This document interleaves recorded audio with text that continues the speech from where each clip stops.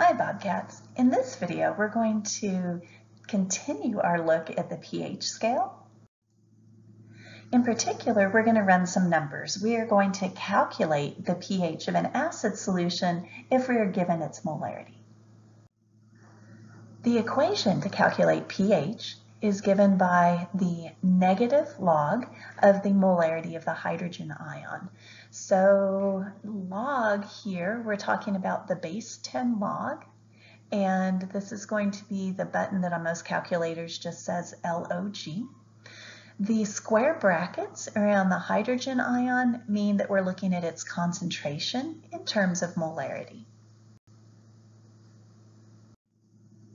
To calculate the pH using your calculator, I'd like for you to locate a couple of keys on your calculator. Every calculator is a little different, so what I'm about to say may not apply exactly to your calculator, but there should be something fairly similar to what I'm talking about. The first thing that I'd like for you to do is locate the change sign key, because remember that our equation for pH is that it's negative the log of the molarity of the hydrogen ion. So that negative sign out front means that we're going to need to change the sign of our answer. On different calculators, that change sign key can take different forms. Some calculators, they put the negative sign in parentheses. Some calculators say something like plus/minus. Some calculators have something like a plus and a minus, and then they have arrows interconnecting the two. So we're looking for whatever key on your calculator is used to change sign. The other key that I'd like for you to locate real quick here is log, and we want the one that says log, because there are a couple different log buttons typically on a given calculator, and we're wanting the base 10 log. All right, so if we're going to answer this problem to find the pH of a solution of 0.055 molar HCl, we need to plug the 0.055 molar into this equation for H+. We can do this because HCl is a strong acid, so it completely breaks apart, and every little bit of HCl turns into H+ ion and OH- ion. So if we have 0.055 molar HCl, the way that really exists in solution is 0.055 molar H+ ions and 0.055 molar Cl- ions. So let's go ahead and plug that into the equation. We've got negative the log of 0.055. Now, the two most common types of calculators I see in classes are scientific calculators and graphing calculators. So I'll do the scientific ones first, and then we'll talk about how you would do it on a graphing calculator.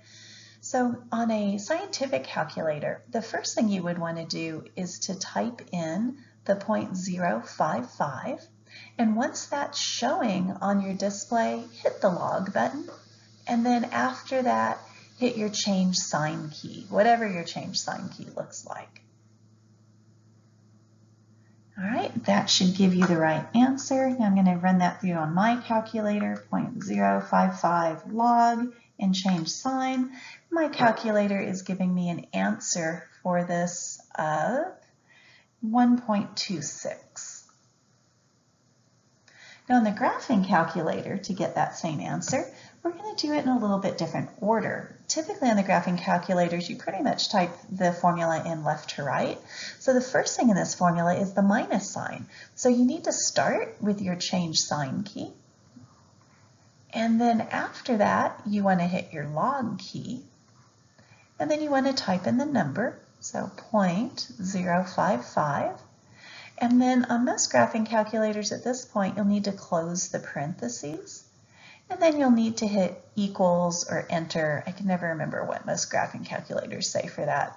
I just have to push buttons till I get the right thing going. Anyway, if you do that on your graphing calculator, you should end up with 1.26. Just as another example of this, what is the pH of 0.015 molar HCl?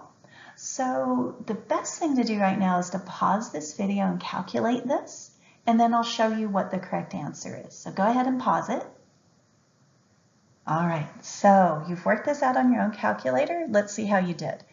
To find the pH, we're going to take, try that again.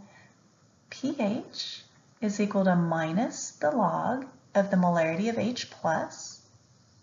And so that'll be minus the log of 0.015. So if I run that through my calculator, I get a value of 1.82. Is that what you got? I hope you did. If not, go back and review your calculator procedures. You probably just hit a wrong button or reversed 2 buttons you had to push on your calculator or something like that.